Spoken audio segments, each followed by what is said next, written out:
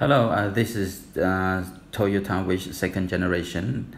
The problem I have with this car was that the coolant was going down and it just kept disappearing. I just couldn't figure out why. Everything was dry, the engine oil was clean, and I just couldn't find the reason why it was leaking and where it went.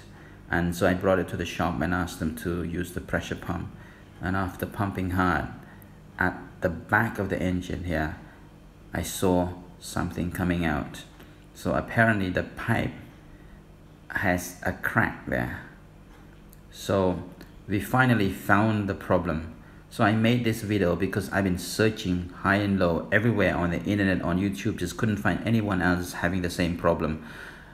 Now this could be a solution for someone else who has the same car model and you couldn't find where the leaking was coming from. So this is the pipe, the connector. I think we took it out and I could see that it was really rotting.